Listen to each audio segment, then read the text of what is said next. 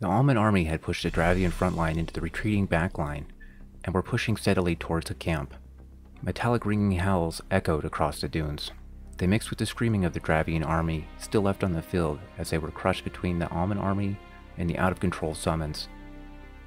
Wolf gave Lalander the signal, and she moved the ragtag group forward in time with her. Wolf tried to remain calm, but his plan was already spinning out of control. Why didn't the priest tell him about the horny plan to use to signal the witches? Why were there still so many soldiers in the camp? He was glad to have the help, but why not tell him that the neophytes and the guards were coming? He watched the masked man scuttle into the shadows, towards the caravan, and Wolf thought he might have understood the man's motives. The battlefield had become an unforgiving arena, where shield walls broke and reformed under the constant threat of monsters. Metallic howls announced the presence of the wolves as Dravian and Almond alike fell to the pony-sized, planar creatures. The unyielding sun cast down on the midday battlefield, scorching all who struggled upon it, man and monster. The wolves' native plain was one of endless sand and scorching suns. They preferred to hunt at noon, during the day's hottest hours. There was no telling how many of them ran through the battlefield, as more howls brought in more packs. They ransacked both camps, and the Dravian reserve ended up protecting the witches as they fainted, their magic spent. Soldiers tried to form up wagons and start a new evacuation. Goldmask's caravan was long gone. The chain of command had been broken on the Dravian side, and the camp started to fall apart. The front line swayed as it began to be swallowed by a sea of almond. Solomon watched the chaos, curious. He was unsure if he had broken the Dravian army, or if the threat of their ender's explosive end had. Maybe they had a falling out. Dravia was mainly independent tribes after all. He had watched the first caravan that had left, and he recognized the colors from his research. It was the capital forces. Perhaps they were headed there to reinforce it. Either way, he considered it a bad strategy. What was left of the Dravian forces here would be crushed. He would make sure of it. He also considered calling the fauna into the fight a losing strategy. He was sure they were also running through his camp, but thought his men were a better fight for them, with their medium and heavy armor. The summoned monsters had proved to be effective, though, breaking down his men's shield walls with sheer mass. He had to dispatch a few of them himself already. Solomon saw a group of chainmail-clad men with metal skull caps on. The large pikes and halberds they wielded were an odd sight to see among the Dravian infantry. They had a group of rabble behind them, dressed in everything from chains to discarded almond armor. They wielded borrowed or stolen weapons. A group of Dravian mages followed in their midst, sometimes blending into them. Their bright-colored clothes added to the chaos of the rabble.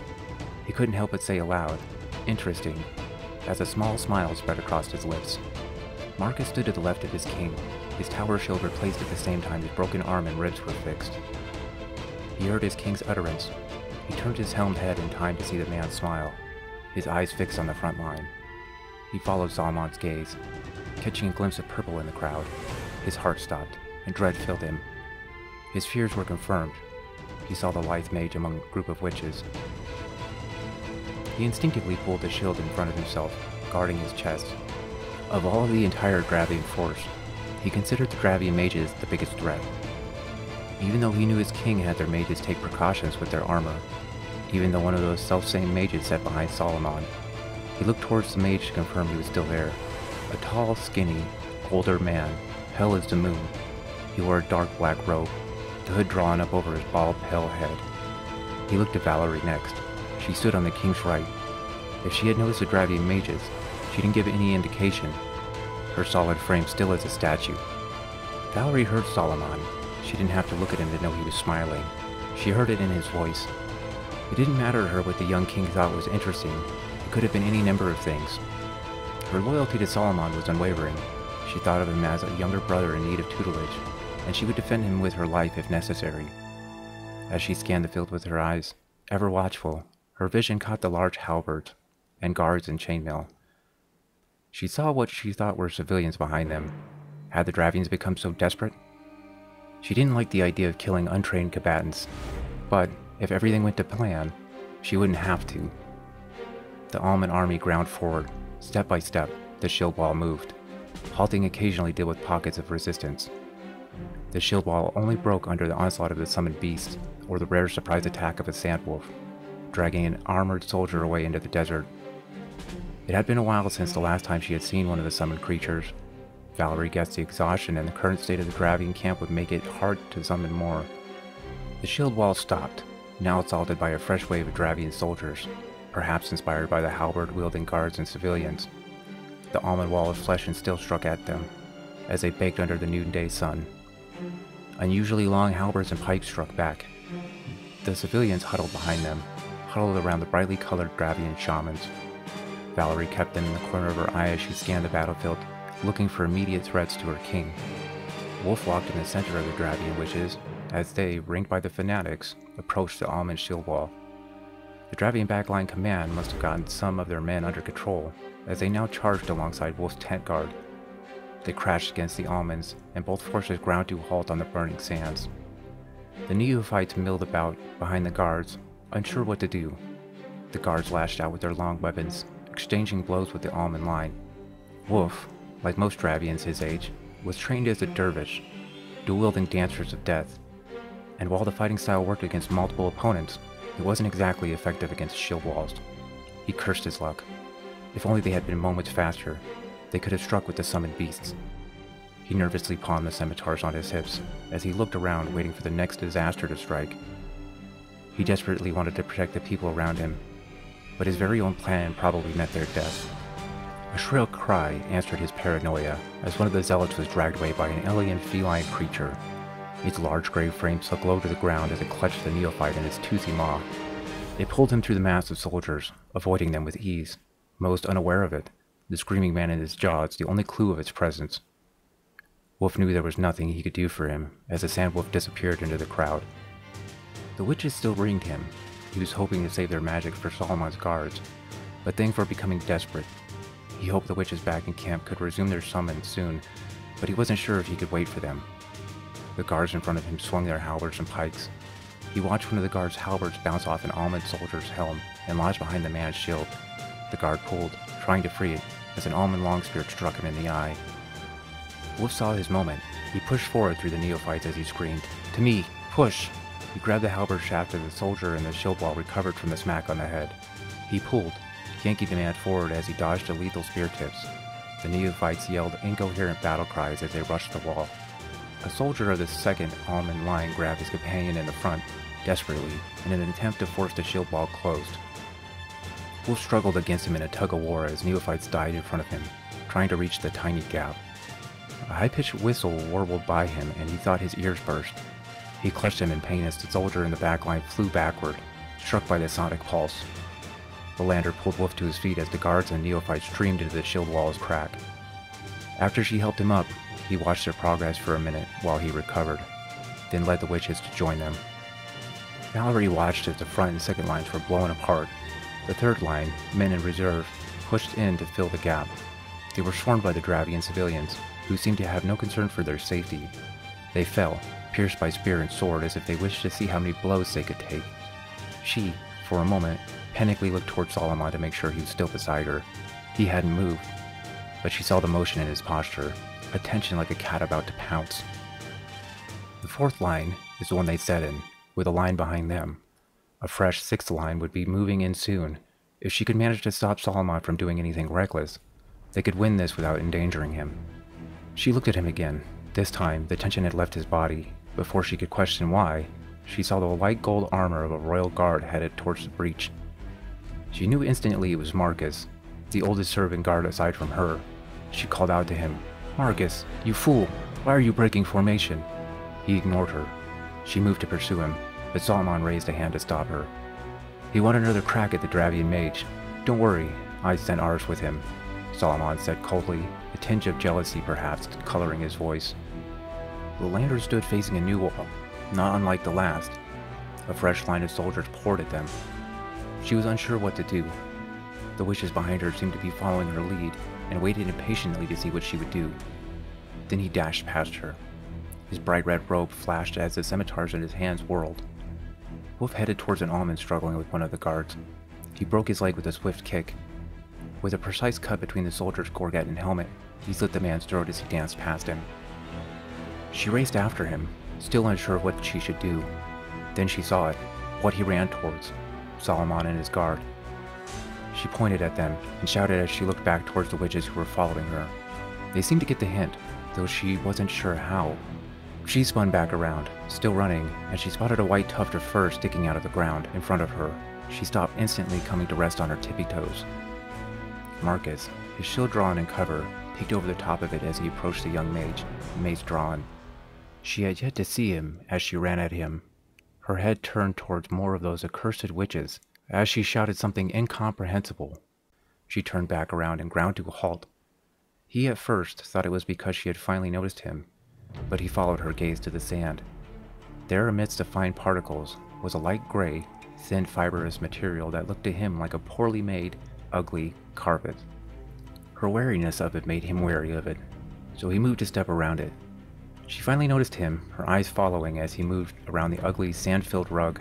She stood there. Out of the corner of his eye, he thought he saw movement. The gray mat moved slowly, and Marcus stopped. He had yet to see one up close, but he suddenly recalled seeing what looked like shaggy, light gray fur on the top of the backs of the creatures known as sand wolves. He looked back at the young Dravian. Once again, their eyes met over the back of the beast. Something of him was reflected there. Frustration, urgency. He anchored his shield into the ground with a loud thud, and he pulled himself behind it, expecting the worst. It came. It hit the shield hard, but it didn't bowl him over. Instead, it flipped over the top of the large tower shield, landing on its shoulder. It sprang off its back legs with a snarl. Its front paws opened wide for an embrace, its dagger-like claws outstretched. Pivoting, Marcus slammed into it with his shield. It bounced off with a dull thud. It came back instantly, unfazed, screeching a horrendous sound no animal should make. It swung out, batting the shield like a cat would a mouse. He dropped the shield again, sinking it into the sand. He put his weight behind it to weather the heavy hits. It gripped the shield in its terrible paws and pulled. It yanked him and the shield out of the sand. They went through an awkward few moments, as the sandwolf yanked him off the ground and forward. Then again, he struggled to keep hold of the shield, holding on with both hands now, his mace abandoned. It gave up on pulling the shield away from him, and now, instead, it shook it violently, thrashing left and right. Marcus prayed his grip would hold. Two large canine fangs landed in front of his face as it bit the top of the tower shield, pushing it down. The thing's nose set directly in front of his as he looked up into its eyes. It breathed a deep breath out through its mouth, and Marcus's nose was assaulted by the smell of rotten, fetid meat. Its eyes were malicious, filled orbs of bright yellow. A slit pupil ran down the middle. 4 dots surrounded it. He felt like each dot was a new pupil, an eye within an eye, each looking for a way to spill his blood. A deep, almost inaudible growl echoed from its dark gray throat, and Marcus felt his heart threaten to stop.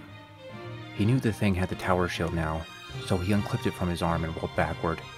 He drew a large parrying dagger, the last weapon at his disposal, as he came to his feet. The creature drew the shield in, and it reminded Marcus of a large, naked gray house cat, as it racked and bit the shield. Its yellow eyes focused on him, and it tossed the shield like a ball. It bounced like one across the sand, too, coming to rest 20 or so feet beside the creature. It bounded back up onto its feet, its long, lipless mouth exposing a row of sharp, saw-like teeth that ran down its long maw that was tipped with 4 overly large canines and a fleshy black nose. His front legs crouched low, its narrow whip of a tail wriggled like a snake. He pulled the dagger in front of himself, knowing he had no shot if he ran. It pounced, its front legs once again outstretched as if to embrace him, its hind lifted as though it meant to tear the air. Its mouth opened wide, exposing its whole length, dripping with a thick, mucus saliva. Lalandra watched Solomon's guard fight for his life. She was torn. No one deserved the fate of being eaten alive or worse, stuffed into a sandwolf cache, to slowly die from its poisonous bite or dehydration while the wolf waits for you to ripen. She looked towards Wolf. He fought beside a pair of guards, who had dropped their long weapons in favor of scavenged almost short swords. She looked to the witches behind her. Some ran past her, towards the man in the red mystic's robes. She frantically called out for them to help Wolf. Solomon watched Marcus head towards the Dravians with the 4th line. The armored Dravians clashed with them in melee, unable to form a shield wall. Marcus slipped through them and towards the mages with surprising ease. Solomon wondered where the mage he sent with Marcus was, but he didn't see the strange, lengthy man. Then his attention was drawn to a red-veiled mage fighting with the Dravian soldiers. He watched the mage dispatch his men in a red flowing dance, and he couldn't help but wonder if some kind of magic was at work. He tried to look for Marcus again, but he had disappeared in the churning crowd of soldiers. Solomon wished him luck as he pushed forward, towards the mage. Valerie caught his arm after a step and said, "Is this a wise idea, my lord?" He tapped her arm reassuringly. Then he drew his sword, pointed it at the mage and said, "If I don't stop that one, many more will die." "My lord, with all due respect, isn't that war? Men dying for their king?" she replied, letting go of his arm. "True, but it's my job to protect them from threats like these," he said. Then with a smile and a wink, he said, "Besides, it will be fun." Valerie groaned. This is what she had feared. Solomon laughed, knowing all too well her thoughts. He lifted the drawn sword and commanded his royal guard forward. Phineas was a wizard. He had lived in Alma for most of his life, and had seen the crown pass to 3 different kings now. It suited him fine since he had largely been ignored for most of his time in the country. He had spent the vast majority of his life probing the dark secrets of magic in quiet solitude, and that was how he liked it. He thought himself immune to the wiles and wills of kings and nobility alike, but now found himself on a battlefield, on the order of a king himself. Marcus Valor's second in command of the Royal Guard had expressed certain fears, and Phineas was the only one left of the Alman wizards who hadn't been exhausted after enchanting the guard's armor against magic. Therefore, he was the one unwillingly volunteered. Now he had received yet another order, to escort Marcus on his trip to combat the enemy mages. For the first time, it occurred to him that he might have to abandon Alma, his research, and everything he had built over the last 80 years, just to live. He had turned himself invisible shortly after Solomon had ordered him to protect Marcus, but only step in if you have to. There were some stipulations to the spell. It didn't mask his sounds, smells, or physical traces, like footprints in the sand. Touching another living creature or casting another spell would break it as well. He had started following Marcus at a 10-foot pace, careful not to run into any of the soldiers running around him, but now the distance had grown considerably between them. Phineas growled to himself as he watched Marcus simply slide between the Dravian soldiers. It was like the group hadn't seen him at all, or didn't care about one more soldier heading to the front line, when the Alman King was right there, in front of them. He tried to figure out a way through the fighting Dravians, a way to follow Marcus. Again, he thought of abandoning the guard to whatever fate had in store, abandoning Alma. It would be like abandoning his life, but at least he would be alive. Wolf blocked a blow and struck back while he kept an eye on the Alman Royal Guard's slow, methodical advance. Another line of Alman soldiers rushed in front of them, meeting him and the guards in waves. His guards fell around him, unable to hold off the crushing tide. He found himself surrounded. Only 4 of the guards remained, forced to his side by a closing wall of swords. Ghosts floated around him, laughing. Memories not his own swirled on the cusp of his mind as he pushed them away. His skin burned as he tried to rein himself under control. A rhythm like a heartbeat stuck in his ears as he felt the chains pushing him to free them, to free himself. A bright flash of light blinded him. He was unsure if it was real.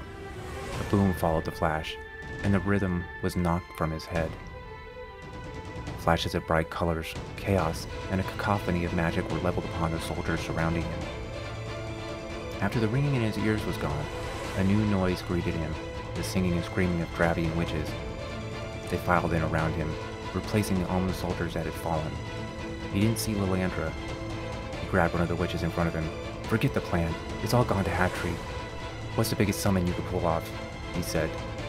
She looked at him and said with sadness in her voice, "After that, I don't think we could pull off anything impressive." "Could you summon something specific?" he said. "What are you thinking?" she replied. Lilandra stretched out her hand as she screamed. A powerful gust of wind caught the pouncing sand wolf under its chest, as it leaped at the Royal Alman Guard. She had wanted to throw the creature. She had expected it to go flying at least a few feet. Instead, the gust stopped the creature's forward momentum, and it hovered there for a second before gently landing. It seemed confused, wondering why its claws and teeth were not buried in armor and flesh. It looked at Lilandra, and its eyes narrowed. The Alman Guard followed its gaze. Lilandra gulped. It let out some kind of snarl as it charged at her. The Alman tried to stab it as it ran past him. The large dagger skidded across the sandwolf's gray skin. It didn't even notice the impact. its eyes focused in murderous rage. She scanned her mind for a spell. She had plenty of energy left, plenty of elements to draw off of. But she also knew sandwolves were incredibly hardy to those same elements. She didn't have time. She panicked and dropped to a knee as she conjured a shield of light. It bounced off of it with a hearty impact, skidding backward. She held her breath. The spell was a beginner's one. It didn't cost much energy, and was pretty efficient at absorbing blows, but she was unable to move while the spell was active. Her knee needed to be in contact with the ground. To make matters worse, the shield didn't cover her completely. Her back and shoulders were vulnerable. It stared at her through the shield. Its eyes peeled open, unblinking. Its wide, toothy mouth hung open as it flexed its claws. She briefly thought of changing the shield's color so she didn't have to see the pacing monster, and then the almond guard stabbed at it from behind. It whirled on him like a snake smacking at him with its deadly paw. He jumped back from the strike, slashing as he went. The dagger slid between the padding on its paw, and it hissed in pain as it struck in fury at where the man had been standing. Lilandra took that as her opening, and she released the shield. She jumped up and moved her feet in a rhythmic stepping motion towards the beast. As she swayed her hands, the ball of electricity that formed in her hands was probably the most perfect connection she had ever had with lightning. She let it flow through her, then out of her outstretched palm. It sparked between her and the creature, hitting the thing right behind its front leg, where she assumed its heart would be. It yelled in pain, trembled, then collapsed, a smoky black cloud streaming from the charcoal flesh. The almond soldier looked at her, his dagger aimed at her, and then suddenly he was pulled down. The sandwolf stood, dazed, the man's leg now in its mouth. Lilandra pulled on one last spell.